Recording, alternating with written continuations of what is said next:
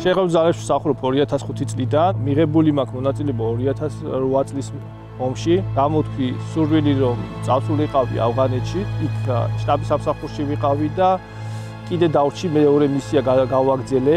ვზნობდი რომ ჩემი სამსახური, რასაც იქ ვაკეთებდი, საკმაოდ მნიშვნელოვანი იყო მათთვისაც და ასევე ქვედანაყოფისთვისაც. მესამე მისიაზე ქვედანაყოფთან ერთად გამოთქვი სურვილი რომ პატრულში მევლო, სადაც საკმაოდ დიდი საბრძოლო გამოცდილება, ესე ვიტყვი რომ მივიღე. დაბრუნდი საქართველოში 2013 წლის ოქტომბერში.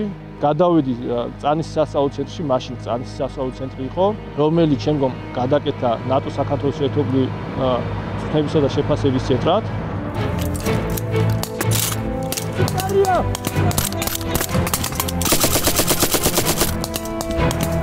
ჩვენ დაგვევალა არასამშვიდობო მისიების შეფასება, კონკრეტულად ქვედანაყოფების შეფასება.